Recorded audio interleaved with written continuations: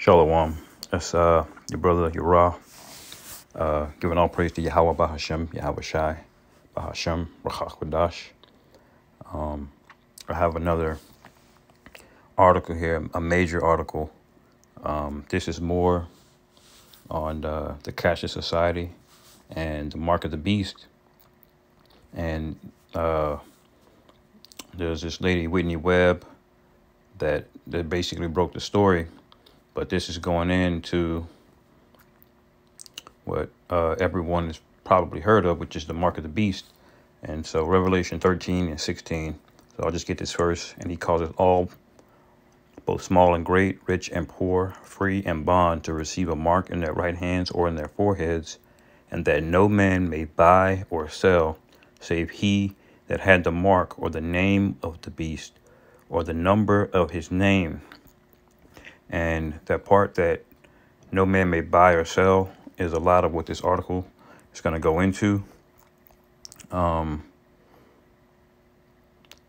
it says how the national security state is using coronavirus to push AI-driven mass surveillance. But the key thing in this article here is not just the surveillance. It's that entire system that they're trying to do. And it says, underneath that headline, it says, last year, a government commission called for the U.S. to adopt an AI-driven mass surveillance system far beyond that used in any other country.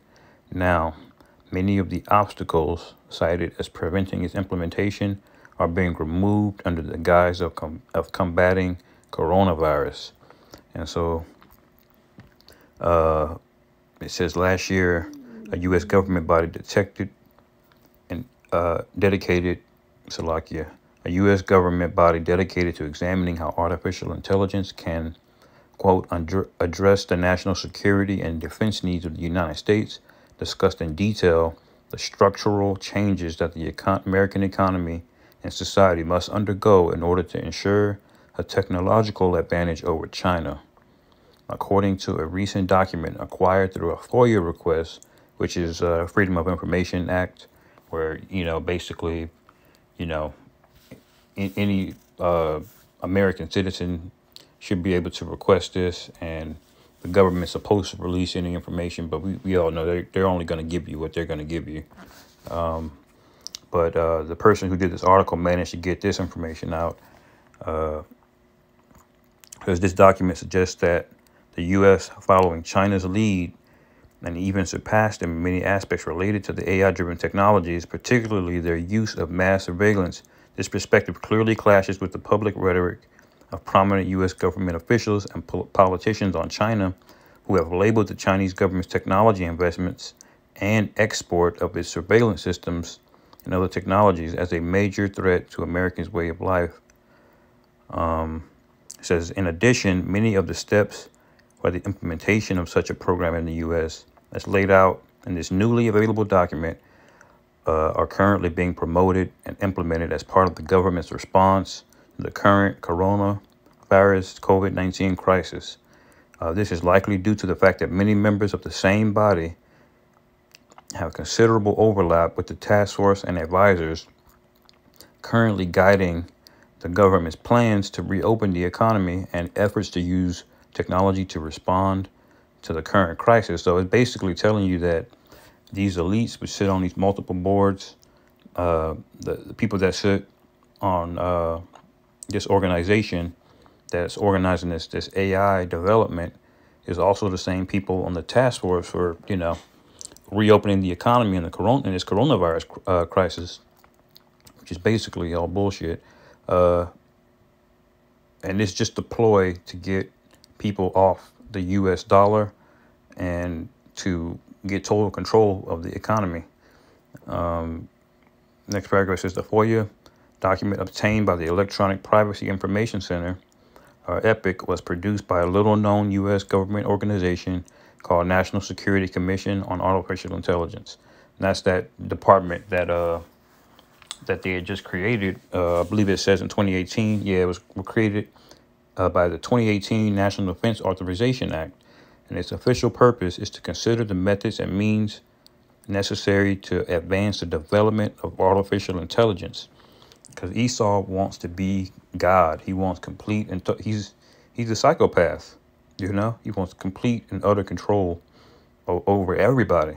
It says machine learning and associated technologies to comprehensively address the national security defense needs of the United States.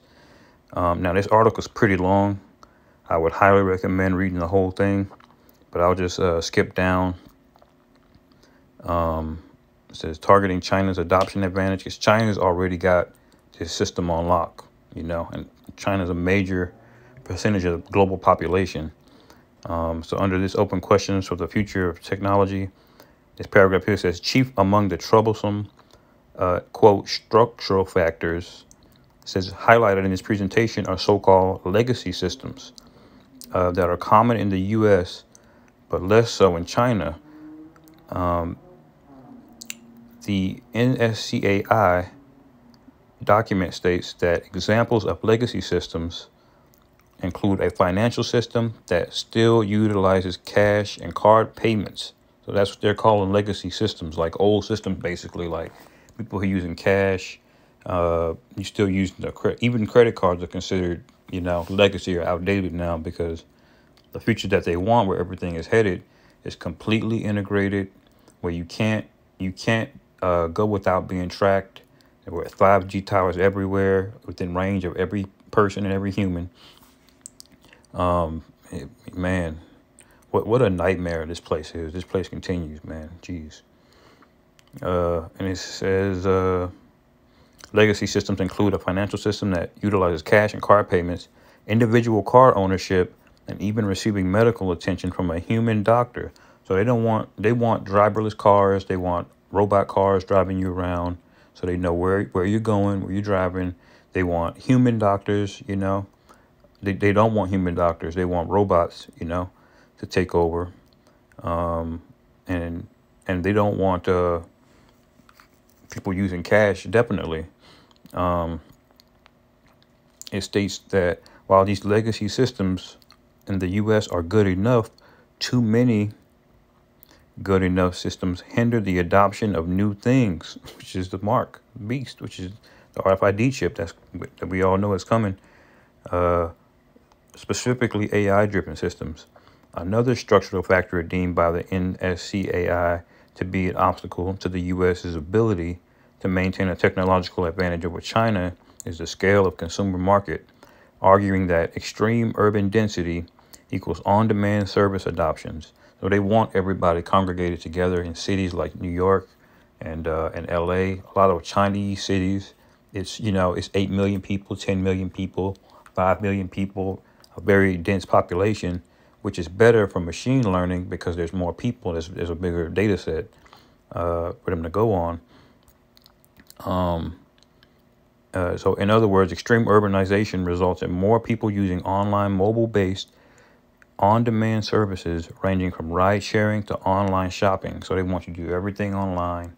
They want you to track which ride, where you're going at all times.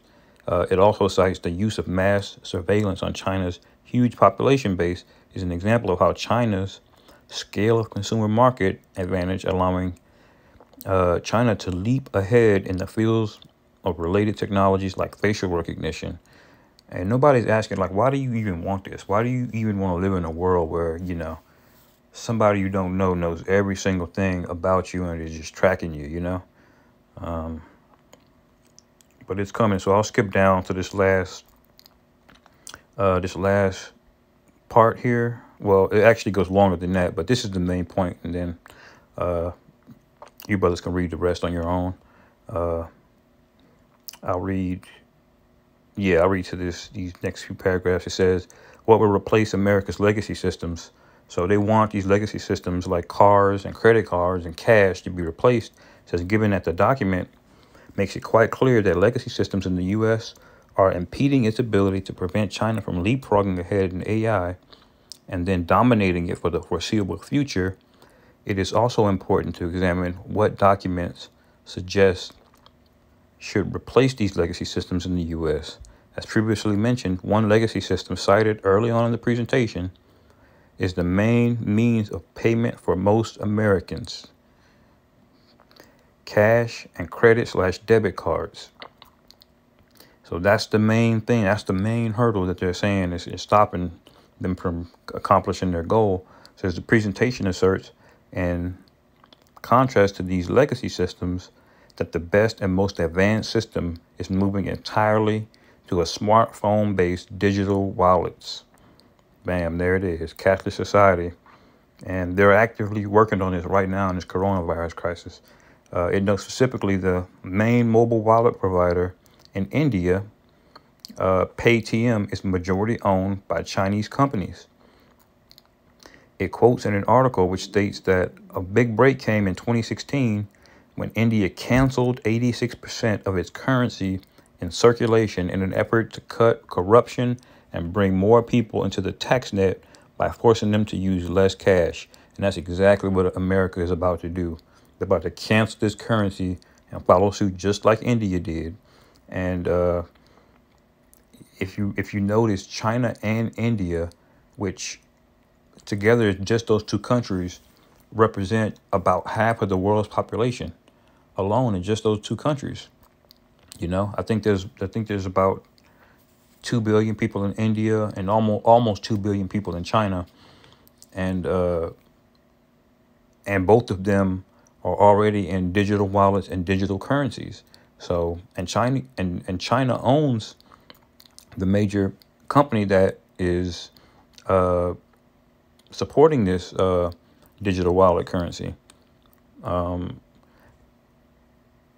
It says, at the time, claims that India's 2016 currency reform would be used as a stepping stone towards a cashless society, were dismissed by some as conspiracy theory. However, last year, a committee convened by India's central bank and led by an Indian tech oligarch who also created India's massive civilian biometric database. There you go, biometric database. Resulted in the Indian government's Cashless India program. So they 100%, and just so you know, every time you see a central bank of a country like India, it all goes back to the Fed, the Federal Reserve Central Bank. They all have to convert their currencies to the US dollar. So they're all under them financially, or subjected to them financially. So it's only a matter of time before America sees the same quote unquote currency reform. So it says, regarding India's 2016 currency reform, the NSCAI document then asserts that this would be unfathomable in the West. And that's true, because a lot of even Edomites are going to buck up against this. They're going to be like, what, I'm not taking the chip. I'm not, I'm using cash, blah, blah, blah, blah, blah. Like, there's more guns in America than there are people. So when the so-called shit hits the fan, it's going to get fucking nasty out here. It says, and unsurprisingly, when 86% of the cash got canceled and nobody had a credit card, mobile wallets in India exploded, laying the groundwork for a far more advanced payments ecosystem in India than the U.S.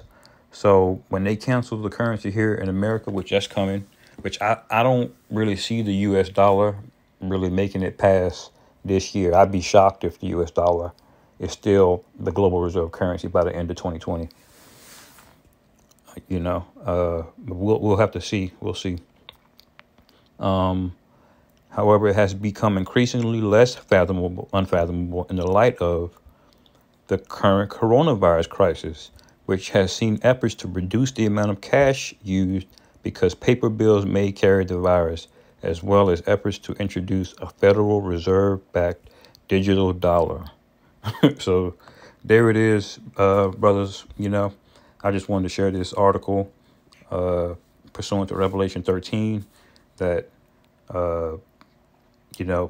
what John the Revelator saw, man, he literally saw this 2,000 years ago. And, it's a little bit surreal just seeing it all unfold, in front of your very eyes. But there it is. They're using of cash as a carrier for transmitting the virus. Every excuse in the book is going to get people to take hold of that dollar.